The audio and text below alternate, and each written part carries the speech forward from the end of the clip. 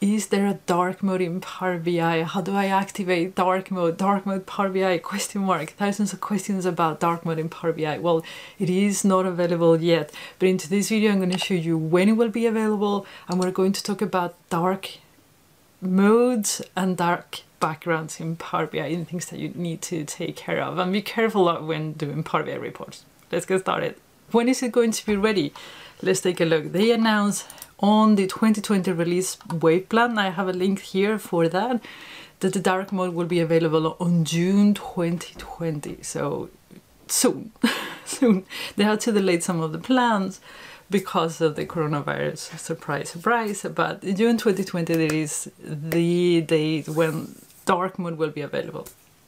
Now that we're talking about dark modes, there are a few things that I want you to be aware of when working with dark backgrounds or devices that allow for dark backgrounds. Let me show you.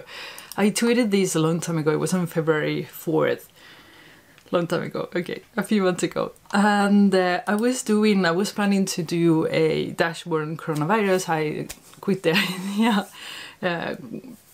for different reasons. And one of the things that I realized is that I publish these on my website, okay?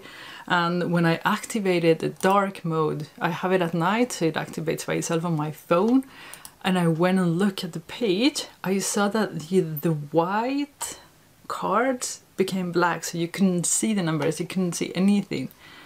So this is something that you need to be aware of when you are publishing your reports and on websites that allow for a dark mode, or when people are viewing it on devices that allow for dark mode.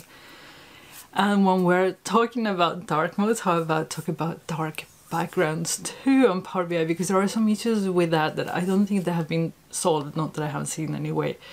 I talked about these 2017, May 2017, and it is when you have a dark background. Number one, you have to be very careful with dark backgrounds because they can draw out attention of the actual numbers, so you have to be very careful when you design with dark backgrounds. I don't say avoid it, but very careful so they don't overpower the message with the data. With that said, if you decide to use a dark background, I have here one example. You can see here that you have the title in white and then you have the legends in white. Here is what happens when you expand it, it disappears. Because white against white, you don't see it. And for what I can see, there is still no solution for it.